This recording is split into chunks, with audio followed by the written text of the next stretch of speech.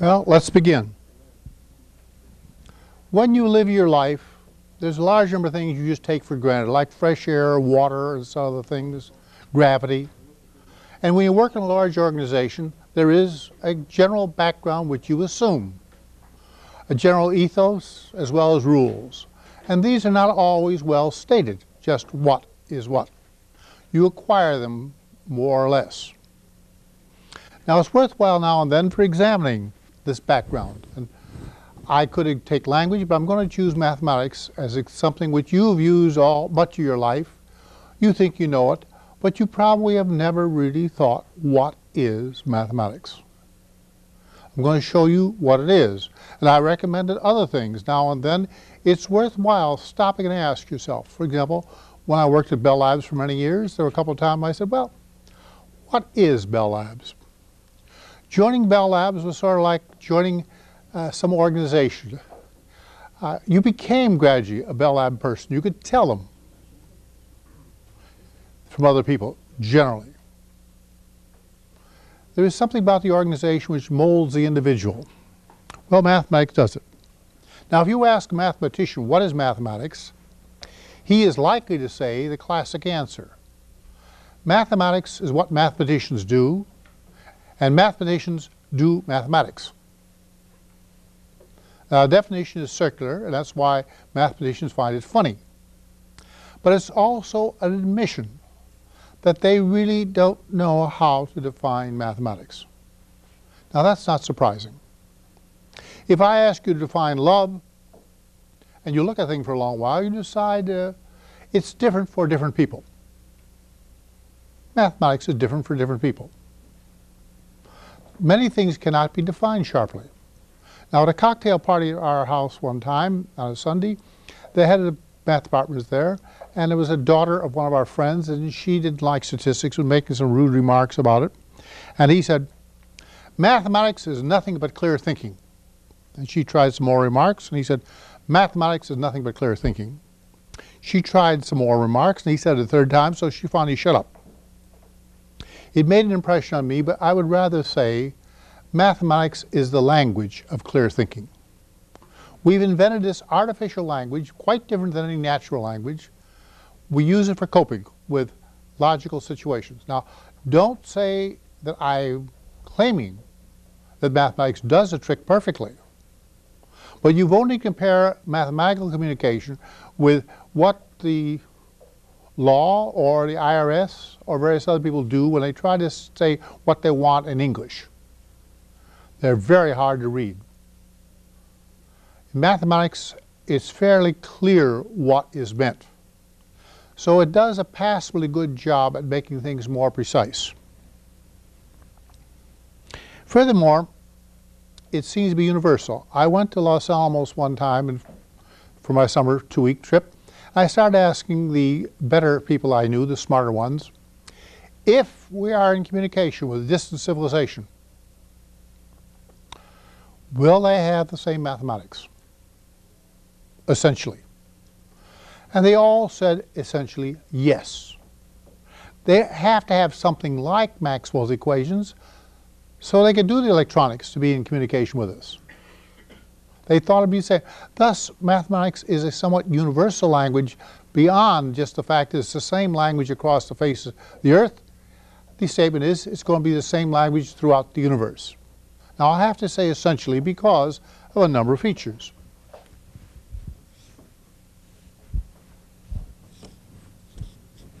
In our Euclidean geometry, those two triangles drawn accurately would say to be congruent. But you have to take one of them out of the plane and flop it over. A distant civilization might have chosen to say there are either congruent or anti-congruent triangles. Given three sides, you either congruent triangle or anti-congruent. Again, what we call the sign, Ptolemy, in building his tables for the stars and astronomy, used twice the sine of a half the angle. Well, that's not a lot of difference. It's pretty much the same function. So if you allow me these kind of small differences, the claim is, yes, the mathematics will be pretty much the same because the problem, clear thinking, is pretty much the same no matter where you go in the whole universe. So mathematics is, to some extent, the language of clear thinking.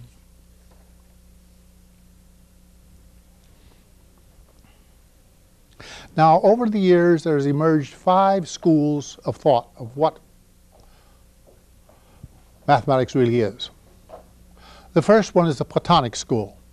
Now, you may remember Plato, in ancient Greek times, said that the idea of a chair was more real than a chair. A particular chair can wear out.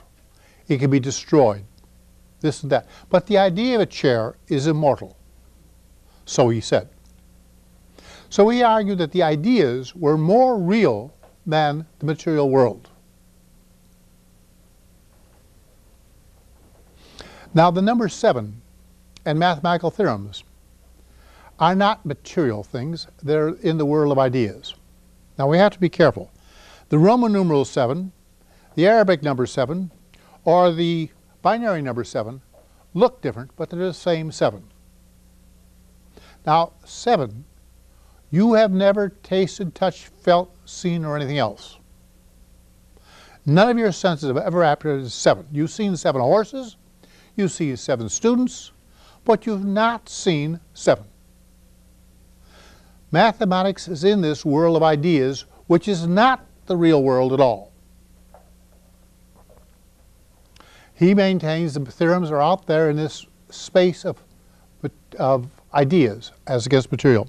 He also gave a story, a parable, that man is sitting in a cave facing the back wall, and all he sees is the shadows of life passing across the front of the cave. And from this, you try, with divine guidance from the gods, to understand the external world. Now, a simple example. The world is clearly 3-dimensional. When you look, the 3 dimensions drop onto a 2-dimensional eyeball of yours.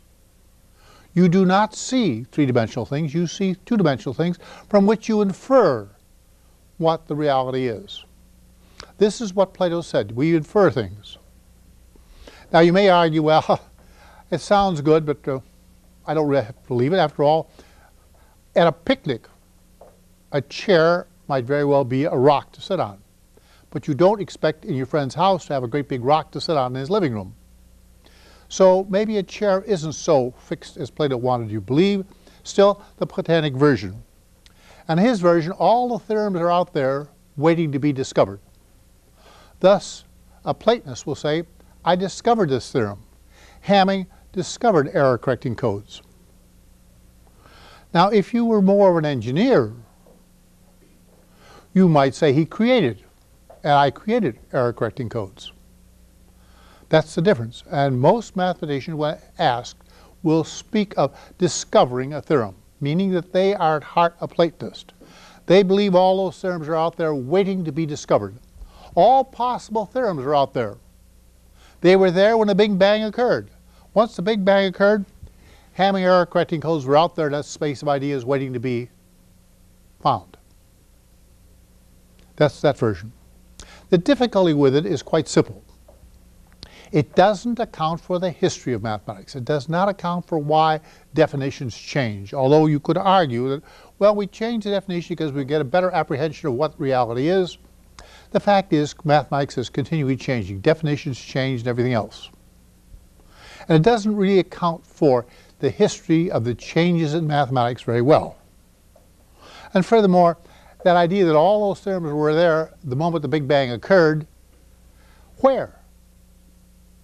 Where is this world of ideas? It's a kind of a hard thing, although it's the most popular one. If you ask mathematicians what are they doing casually, they will respond heavily as if they were Platonists. If you push them, however, they'll promptly jump to the second version, namely mathematics as formalism. This is backed very much by Hilbert. Hilbert said, the postulates of Euclid are only strings of symbols. The theorems are strings of symbols. All mathematics is taking strings of symbols, using substitution, this string for that string, and so on.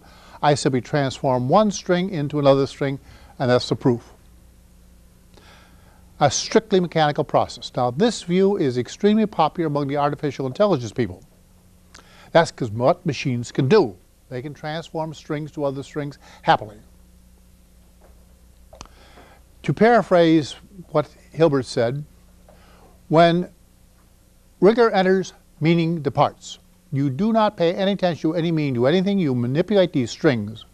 And that's all there is in mathematics, manipulation of strings. It is all formal. There is no meaning to anything. They're just strings given to be substituted to get other strings. Well, if there's no meaning, as in some sense there's no meaning to moves in chess, if there's just a bunch of rules, how is it that mathematics is useful? How could I explain the unreasonable effectiveness of mathematics? Mathematics has successfully predicted where the moon would be or where the planets would be. Unknown planets have been predicted in advance. We predicted how an atomic bomb would behave. We predicted how guided missiles and space flights would work. And most of the time we were right. How can it be this crummy mathematics will do this if all it is blind formalism with no meaning? It's a little hard to accept that view, but it's defensible. And that is what will happen if you argue with a mathematician for a little while. What is mathematics? He will hide behind formalism and say, it's just simply substituting strings in for strings, because the position is logically defensible. It doesn't make much sense. It just does not fit in with reality, or it means.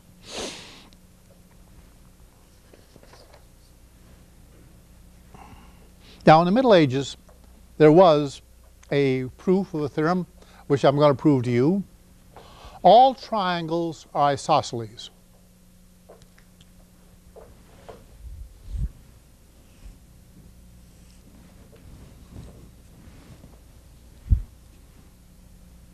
I'm going to bisect that. I'm going to bisect the base. Now, I remember the bisector of an angle is equidistant from the two sides. I remember the bisector of a side, any point on it is equidistant. So this triangle 1 is congruent with that triangle 2 because 3 sides. This is a right triangle, 2 sides here. This triangle 3 is congruent to 4, therefore that side is equal to that side. Now this one, I bisect that angle, I have the common side, and I have the side here. Triangle 4 is congruent to triangle 5, that side equal that side is equal to that side. Triangles, all triangles are isosceles.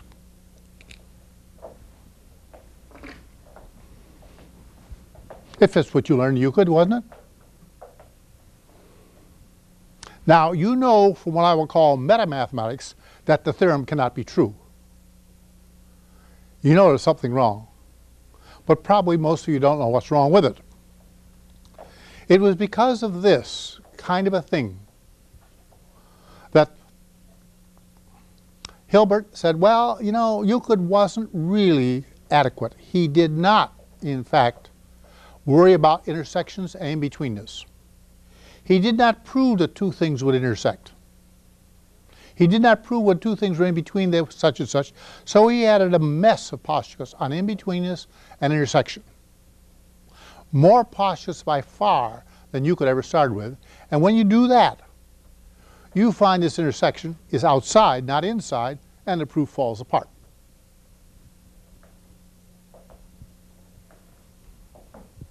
So there is why the rigorist, the Hilbert, got to the idea, I will forget all meaning. I will not pay attention to any drawings or any meaning. I won't think about that. I will formally substitute one string in another. I will have formal mathematics. Now, when I was a graduate student, I heard about this, and I thought. Now, I think there are something like 467 theorems in all of Euclid. Evidently, if he had not had postulates about the in-betweenness and intersections, the first time one of those points arose, he had not proved the theorem. And every time that theorem was used later on, he had not proved. So, without going through the thing, you could easily imagine almost all the theorems in Euclid were not really proved. You're not really proved like that thing. You get... Well, how come it was that although Hilbert added a bunch of postulates on. No theorem in Euclid was wrong. Euclid never proved theorems like that which were false.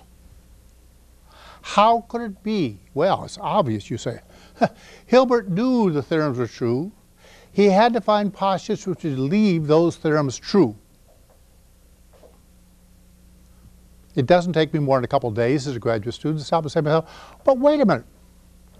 That was the position of Euclid. Euclid knew the Pythagorean theorem was true. He knew this and that and the other theorem. His problem was to find some postulates which would support the known theorems. He did not lay down postulates and make deductions. He had the theorems first, many of them. Mathematics simply is not the version you get that you lay down postulates, definitions, and axioms and make deductions. Au contraire, you start with a body of knowledge and you work your way backward. Thus, in error correcting codes, when I started out with strings, and I thought about an error, well, I'll mark the error as a 1. Well, you know, if I'm going to do this, I'm going to have 1 plus 1 is 0. I'm going to have to not 1 plus 1 is 2.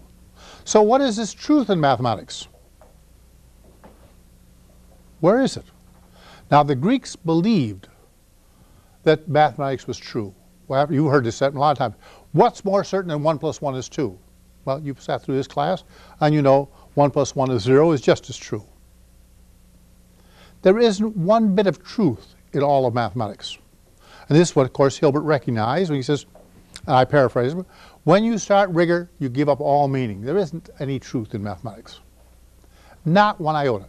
And Klein has written a book, the title, Mathematics, The Loss of Certainty, in which he tries to show how inch by inch, from the Greeks believing that mathematics gave you the truth, to where we are now, and we know there is not one bit of truth in mathematics. Now, to give you a version of one of the Hilbert guys and a bit of a logician, Russell. He's really a member of the third school, the logicians. Russell and Whitehead wrote a 3-volume work at one point, 3 thick volumes, which they tried to show that mathematics was merely logic. And one of his famous sayings is the following, which is I always find fine.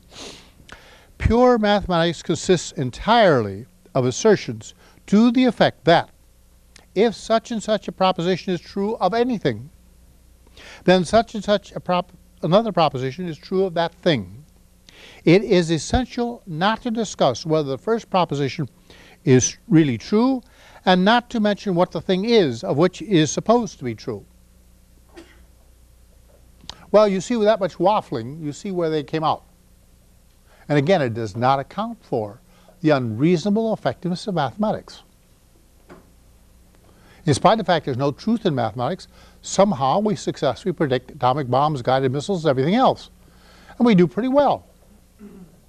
Not infallibly, but we do quite well.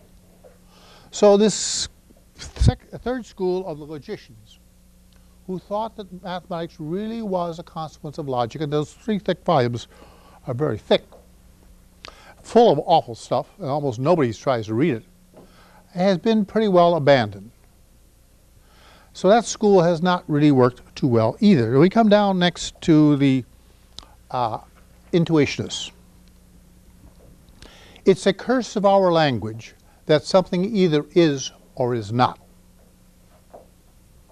And a lot of mathematical proofs depend upon me showing if you assume contrary to fact, you led to a contradiction, the alternate must be true. The intuitionist said, there may be a ground between yes and no. We don't believe this argument that if it is not A, then it must be not A. The excluded middle isn't so popular. The intuitionists also believe that, contrary to what Hilbert wanted to do, intuition is everything. If I do not have an intuitive feeling about mathematics, how am I to prove it? How am I ever going to do anything? And particularly, how am I going to rely on it for action in the real world? For example, supposing you know a little bit about Lebesgue integration, which is a very highfalutin thing which integrates functions which have more than a countable number of discontinuities. I used to say at Bell Labs, If whether an airplane would fly depends upon whether the function is Riemann integral, which is the one you learned, or Lebesgue integral, which is much worse at weird functions, would you fly in a plane if it wasn't Riemann but it was Lebesgue? And most people say, no, I wouldn't fly in it. Unless the mathematics is close to our intuition, which is close to the application we're going to make, how are we going to use mathematics if we do not have a firm feeling for what is meaning and what our intuitions tell us? Therefore, intuitionists, although they are vague and sloppy and can't argue easily with the logicians because they've adopted different standards, they are in fact what you must do if you're going to use mathematics in the real world to get anything. You have to have an intuitive feeling. Well, that's what the mathematics is, and that's what the real world is, and they sort of match. I can depend upon the mathematics and the other one matching, or, you know, that's kind of far out. I really don't believe the world is that crazy. I don't believe the world can have functions which are more than the countable number of discontinuities. After all, I am told there's only a finite number of molecules in the whole universe, which is finite, just finite. How can it be more than a countable number of discontinuities in anything? Well, it can't match the real world, apparently. Now, there's the last one called the constructivists, which I tend partly to be, and some people in computer science are. Normally what we say is we lay down some postulates, and if there is no contradiction to postulates, so we can prove there's no contradiction, then we say the thing exists. The constructivists say, you got to show me how to construct it.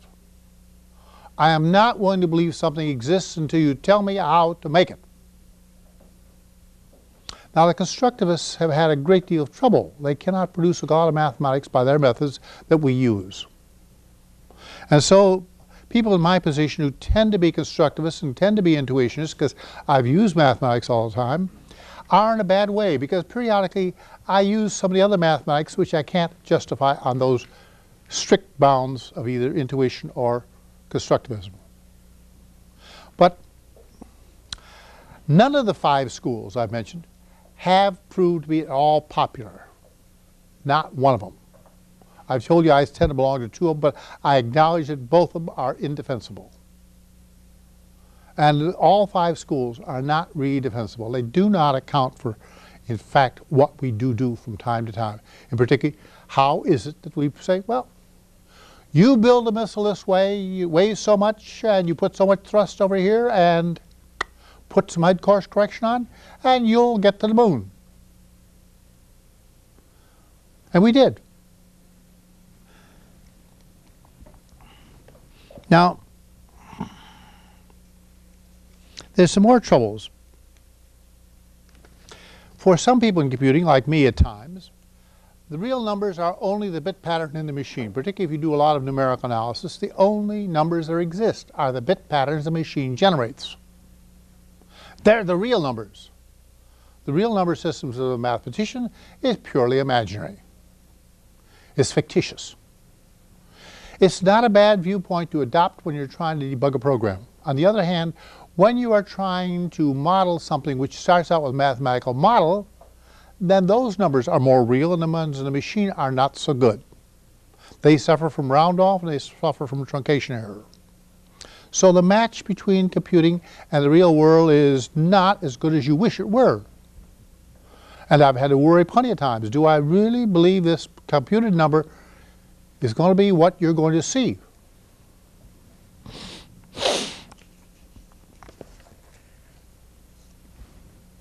Now, Lewis Carroll, I just reread the stuff last night, or last two nights, Through the Looking Glass and Alice in Wonderland, are really a lot about paradoxes in mathematics. He was a logician, not a good one. He made no significant contribution to all of mathematics. He was a bachelor who loved photography and liked to photograph nude little girls. Didn't like little boys, but liked little girls until they got about 12 or 14, and then he didn't like them anymore. He told these stories to Alice. He was a logician. A lot of the stuff you read there are remarkably interesting logically. Particularly, I was reading for a piece that occurs at the back end of Through the Looking Glass, in which he tries to distinguish between the object, the name of the object, and the name of the object. In other words, he gets himself in meta-linguistics. It's something like the story you know about the two comedians who were talking about who's on first and what's on second and I don't know who's on third. You know that comedy strip? It's the same sort of thing, except Lewis does it somewhat better. But he does get you confused. But a large number of things in Alice in Wonderland and Through the Looking Glass are in fact intellectual puzzles, where people get puzzled between the name of the thing and the thing itself. Thus, when you name your child Charles, Charles is a name, your child is something else. You speak and act as if the child were Charles, but you recognize really the child is made out of this, and Charles is simply a name. And the child would be very little different if you call him Willie instead of Charles. We tend to forget this. In our crazy way of living, we tend to identify words with the object. And this is not too good. You've got to be careful. You really want to do what I did in the lecture on programming when I wrote the simulator of one language for another. You remember I wrote a big path around there and I said, these subroutines define those operations. The operation is what is done in that subroutine. Meaning comes from how things are manipulated, not how words are said. And this gets you in trouble in philosophy, of course. Now, there's another thing which is seldom mentioned, but is very serious in mathematics. And that is that meanings change. What Euler meant by a continuous function is not what you were told was a continuous function. And particularly what a polyhedron was. There was a well-known theorem about polyhedra, which I'll discuss some later time, and which the theorem was proved and true if you had in mind a certain limited view. But as time went on, you naturally thought, oh, but a polyhedron could be that, in which case the proof no longer held up. And gradually you extend ideas. Now, ideas have a habit of extending and going further and further, and therefore old proofs are no longer proofs.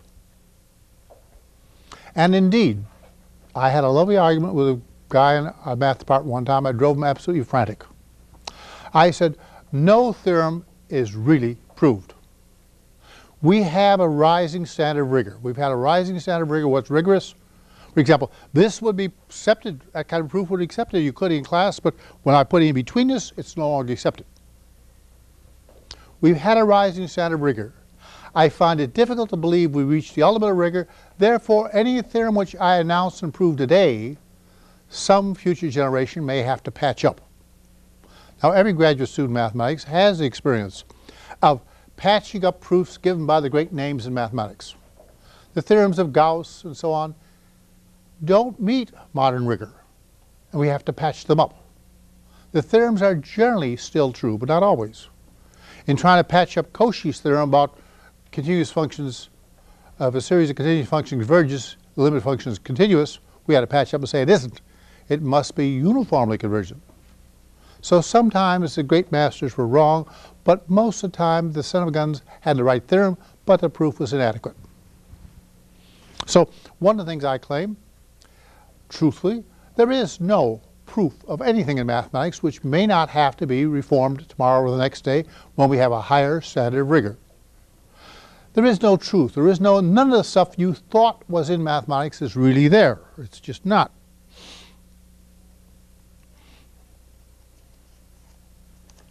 Now, how on earth do we make out and get along in the world? How, for example, do you learn a language? You recognize that a dictionary must be circular. The first word you look up is defined in terms of some other words. There's no way out of it. And if you point your finger at a horse and say to the child, horse, the child may not know whether it's a horse or whether it's the name of the horse, Charlie, or whether it's a quadruped, or whether it's the color of the horse. The child has no way of knowing. So you can't point and define things. And when you try verbs, it's the same thing. Run, well, it means you're running, or it means some material, when you put in the washing machine, the colors ran, or somebody ran for office? How do you ever? Well, you look at what happened to your children. They had a lot of misconceptions. They gradually got down to some reasonable understanding. But you also find out that people don't always have exactly the same beliefs. Although they use the same words, the words don't mean the same thing for each one of them.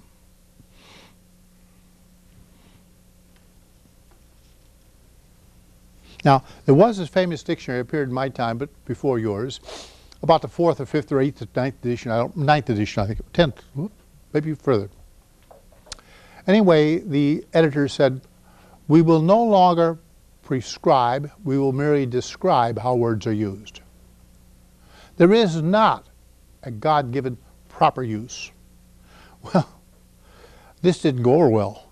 The reviewer in the New York Times, the New Yorker, went through the ceiling. He gave a blistering review of the book that purported not to tell you the proper way to use words. It only told you how words were used.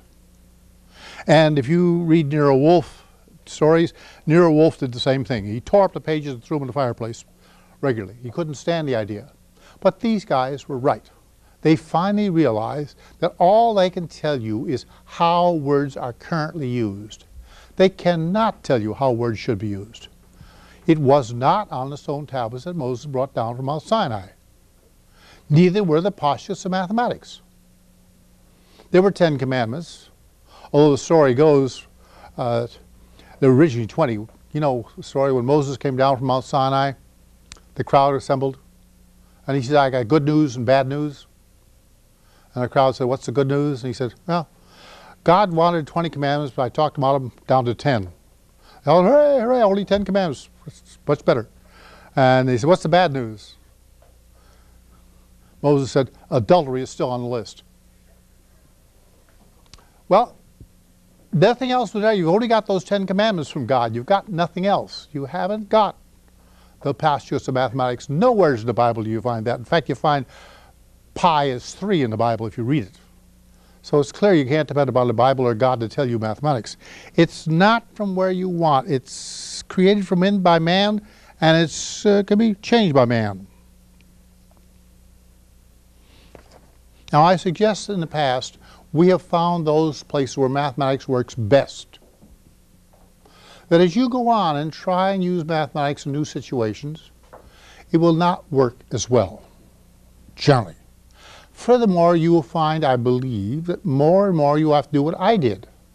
I had to create a different kind of mathematics. I had to say 1 plus 1 is 0, and I also had to give a different distance. I had to say the distance between two strings is the number of places they differ, not the sum of the squares of the differences. Not Pythagorean L2, but the distance L1. The sum of the differences is what counts, not the sum of the squares of the differences.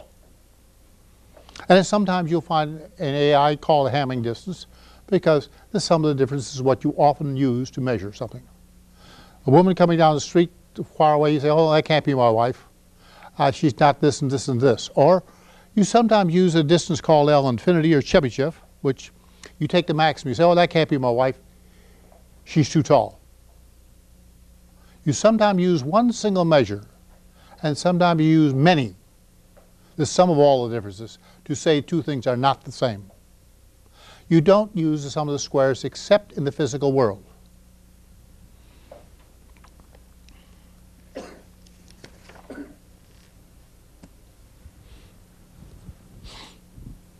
Now, there's a Gödel's theorem, which I have to mention you probably know about. It's sometimes said to be the most famous theorem of this century. Hilbert set out to prove that these symbolic methods he wanted, laying down postulates and so on, could be proved to be self-consistent within the system. That the formal manipulation of strings would prove their self-consistency. Well, if the string is rich enough to hold just the integers, a little bit of number theory, then Gödel came up with the awful theorem that it's impossible for you to prove within the system that the system is self-consistent. It's a nifty proof. It's a remarkable one. Von Neumann, who was also in logic at that time, has been heard murmur to some of my friends, if he'd ever thought of the idea, he could have proved it. The idea that you cannot prove the system is consistent, that no system may prove to be consistent. Now, it's not a theorem really about mathematics. It's a theorem about discrete symbols. You're likely to first say, well, language is a system of discrete symbols, but it really isn't. Mathematics has got 7 is a 7 is a 7, and a million years from now, a 7 will still be a prime number. They may mark a different mark on a wall, but the 7 will still be a prime number. But words change, and it's very likely the reason why we have a language which enables us to change meaning is that we escape Gödel's theorem and we can cope with things. Gödel's theorem states that if you're going to be really rigorous and keep to exact symbols exactly the way they are and know always when they are, you cannot prove even the damn system is consistent. So we've got some ways out of the thing. We've taken several of these along the way. Gödel's theorem shook us up for a long while, and it's still hard to digest. And the proof is roughly, he enumerates the amount of theorems and the amount of proofs he's got, and he shows you that there are going to be statements where he won't have enough proofs to go around. Now, it's about as non-constructive as Shannon's proof of the good coding system. It looked constructive at the beginning, but after a while it broke down and merely said there's more of these than there are of those, or there's more space here than there is there, or the average is so good, therefore, in Shannon's case, someone must be good. This one was, there are many more theorems you could state than will be able to prove with the statements you got available to you when you enumerate them properly. Therefore, there are going to be things you can't prove. You can't particularly prove the consistency, because if you could, then you're led to a circular thing. Now, if you add more propositions and postulates to the system, there will be new theorems admitted which you cannot prove. So it's really a dog of a theorem to understand, and it's got a number of corollaries, but it's shaken up mathematicians to realize that we haven't got anything like what we wished we had when we started. The Greeks, I said, started with the belief there was certain knowledge, that Euclidean space was exactly right. When we came to non-Euclidean geometry, we were forced to admit that, well, you know, maybe you could have these other crazy ones. And if you take the current general relativity theory, we have adopted these non-Euclidean spaces. We say that the space is not Euclidean, the space is warped by the presence of mass, and the light beam, instead of going straight, is bent. It's warped around the space. We put the whole thing in a non-Euclidean space, which originally, up through Kant, thought that there was. Honest to God, Euclidean space had to be correct. God gave it to us, and that's the way it was. We have an intuition for Euclidean, and that's truth. Well, we had to give it up. Now, computers at present handle discrete symbol systems, although you can argue about neural nets and some analog computers. The ones you're familiar with handle discrete systems, and if they're running right, they fall under the domain of Gödel. There are a lot of things you're not going to be able to do with a computer. One of you may have learned the halting problems. If you take a bunch of things as being correct logic, then there is no way you can write a program which will inspect other programs and tell you whether the other program will halt or not in a finite time. There's no way of doing it. Not that we don't know how, but it's the same proof that the square root of 2 is not a fraction. The proof goes, if you accept that kind of logic, if there were a square root of 2, bing, bing, bing, bing, bing, a contradiction. Therefore, square root of 2 cannot be a fraction. That, of course, violates one-to-ones the intuitionists who don't believe that you could get away with that kind of an argument. But you people do, and machines do cope very well with yes, no. They fit very well the classical idea of formal mathematics and manipulating of symbols when every symbol is exactly recognizable every time exactly for what it is. But that isn't our language. It isn't the way we do things. So that while that's interesting, it doesn't bear on the real whole problem. Now, the reason for dwelling on mathematics is twofold. I've tried to destroy your faith in it is certain, because you're going to meet a lot of new mathematics probably before you're through. Unconventional mathematics which is not now known, because we're making progress, and Just as I had to invent a different kind of mathematics, so was somebody else going to.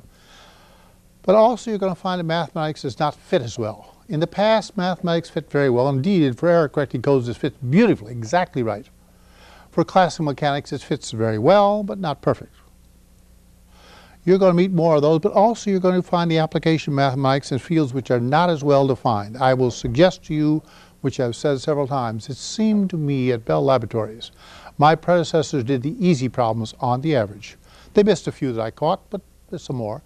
We did the relatively harder problems, and the next generation's got the really hard ones. And when I left, I was glad to leave them the messy problems. For example, it's one thing to get to the moon, which we did, although I'm not sure we can do it now. To get to Mars is a very, very much more difficult problem than to get to the moon. So the next thing, if you manage to do a great struggle to get back to the moon, well, you're only repeating what we've done.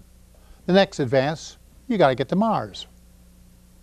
It's going to be very hard to do. And I wouldn't be at all surprised it was not done in your lifetime. Although you would have thought when we got to the moon, we would certainly Mars would be the next thing. We've relapsed to the point where, between you and me, I don't think NASA could get to the moon if you gave them the money. They probably couldn't do it now. Now I've got to count finally for, with all these things I told you what's wrong with mathematics, and it's not, none of the 5 theories I gave you are correct, none of them are widely accepted, I still have to account for the unreasonable effectiveness of mathematics. How is it that at my desk I calculate something and it becomes so? Or how come they brought back some trouble at White Sands when a missile fell down? I told you about it. They give me some equations, a girl calculator, desk calculator, and we tell them what happened on that shot. And then they can look and see what happened. And they realize what is wrong. But even more, how the hell did we calculate these moonshots? It's one thing to calculate guided missiles on Earth, where you have some experience. The moonshots in space were rather more out, way out, an adventure. We did not do that by repeated many shots to try and get it done. We didn't test things the way you classically think. We did something else. And mathematics is the tool that gets us there. We designed central offices. We assert that if you build it this way, it will stand this load of calls with this pattern of holding times and so on. And by and large, the central offices work like we say. Not always. I'm not saying we're always right. But we do a pretty good job, and we're doing, on the average, a better job. We are doing more and more sitting and calculating and telling you how the world is going to be, and we're doing it surprisingly accurately. It surprises me that it should be accurate. In fact, obviously, when I talk about it, I'm really telling you how much I was bothered. I'm sure I told you the one that bothered me most, and still bothers me, the calculation that the bomb, the first atomic bomb, would set off the whole atmosphere. I calculated, I checked the numbers somebody else calculated, purported to say what the probability was. Well, probability traditionally is taught is it's the ratio of number of successes to total number of trials. You don't get more than one trial in that job. What was that probability? It clearly was not what I'd learned in textbooks. Likewise, what is this mathematics I do all the time, or I used to do all the time, and, you know, was right most of the time. The things behave the way we calculate.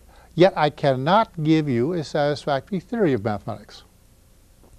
Well, I will suggest to you in closing one of my favorite observations, which I've said to you I think before now. Everything really worth knowing cannot be said.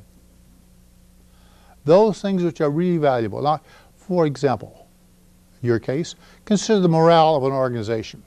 AT&T used to have surveys, which I was involved in one time, where every employee filled out hundreds of questions. And we processed them ad nauseum to compare one operating company with another and so on and so forth. We tried to find out what is called morale. You can't define it. When you really get down to it, you do some mysterious things and hope it's got something to do with what you meant, but you know morale is an indefinable something, as some organizations have it sometimes, and some don't. Matter of fact, some individuals in an organization have a high morale and some don't. But you can't really say what it is. You give some attributes, but the real thing itself, which is most important, you can't say. You can't say what truth, beauty, and justice are.